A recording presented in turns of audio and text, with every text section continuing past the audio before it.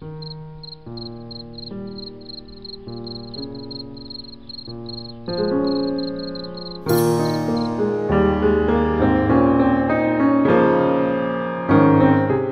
everybody, I'm glad you're here. Thank you very much for joining me.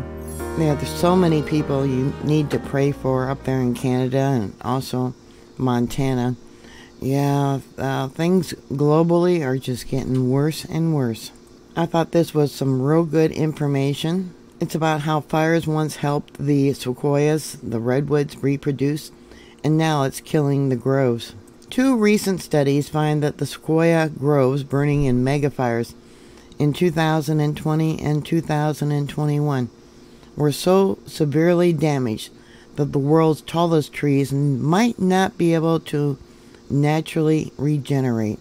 The giant sequoia groves in California and Kings Canyon National Park were extensively burned in the megafires of 2020 and 21. They need fires to pop open the pine cones, the seeds, to produce the seedlings, but the seedling numbers were so drastically low in some areas they might not naturally regenerate, according to two new studies by government scientists. Hi everyone, I'm Mary with MaryGreeley News. Thank you very much for joining me.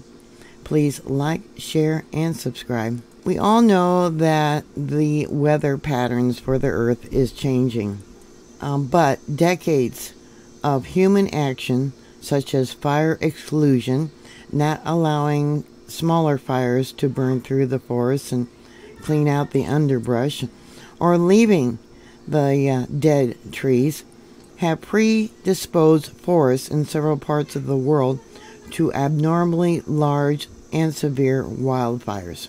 One of the studies by researchers with the U.S. Geological Survey Western Ecological Research Center and published in the journal Ecosphere in March tried to assess the likelihood of a natural recovery in forest sequoia groves and found that the seedling density fell far below the average density measured after prescribed fires, meaning fires deliberately set.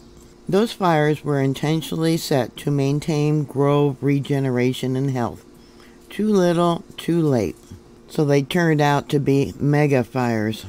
In the second study published last month in Forest Ecology and Management, the researchers developed seedling reference density based on post-fire data from 8 groves that burned in 26 different fires in the national parks from 1969 to 2016 to identify areas that might require planting by forest managers. In one case study, Sequoia Grove burned in one of the recently high severity wildfires. The study found seedlings density were significantly and dramatically lower than historic norms, suggesting inadequate post-fire reproduction. The study found that extreme wildfires had killed up to 20% of the world's mature giant sequoias since 2015. With a majority of the trees dying in 3 wildfires in 2020 and 2021. The sequoias are the largest trees in the world and among the oldest, and only grow on the western slopes of the Sierra Nevada in California, according to the National Park Service. The increasing size of high severity fire patches in turn has caused an increase in the size of the areas that are distant from surviving seed sources, thus contributing, along with ongoing climate change, to redwood post-fire forest regeneration and the potential of conversion to a non-forest vegetation types. So what's going to end up happening is the redwoods won't be there anymore. You're going to get a new type of probably trees and plant life, and along with that, a migration of different animals. We've heard about the migration of the owls recently that they want to go in and remove. They're worried that they won't get the money to go in and replant the new seedlings. They're worried that before post-density fire shrub growth would happen. It would hamper restoration efforts and potentially diminish probability of reforestation. They also said in the study that despite the exceptional fire resistance of giant sequoia, extreme wildfires killed an estimated to 13 to 19% of mature sequoias across their native range. Some of the areas of sequoia forests that were burned in the historic unprecedented fires burned the cones. There was no cones left for the sequoias to grow from. The seed source itself was destroyed.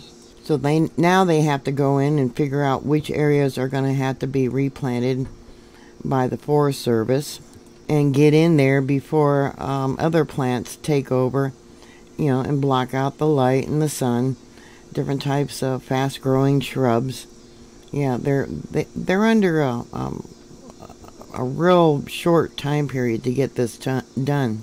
The sequoias is a long-lived pioneer species, typically reproducing profusely from small and abundant, primarily wind-dispersed seeds in small fires created in forest gaps. But they don't have the small fires anymore. They suppress them, and then they end up with these huge, gigantic fires.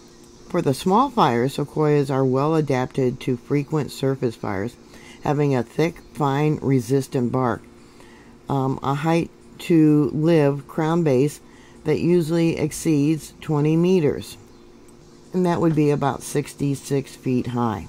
So in the study, it suggests that seedling density measured after past prescribed fires, those would be small fires, which they don't do anymore, should serve as a useful reference for density, at least for the past environmental conditions under which those seedling densities were measured. In the past, prescribed fires burned in 16 separate years spanning at least 48-year period from 1969 to 2016. But that all changed after 2016. They no longer go in and remove the dead trees. They no longer allow the smaller fires. So now we're getting these mega fires.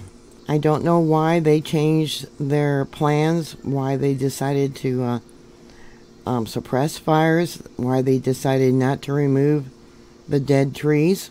Maybe it was to save money. The same thing is happening up in Canada. Yeah, no longer do they remove the dead trees. They got the beetles that are killing a lot of the trees up there, and they're not being removed. Yeah, what are your thoughts? Why did they change?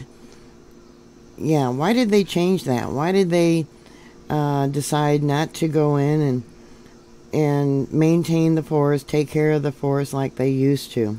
I don't know. People just seem to be getting stupider, right? I don't know. Put your thoughts down below. Thank you very much for watching.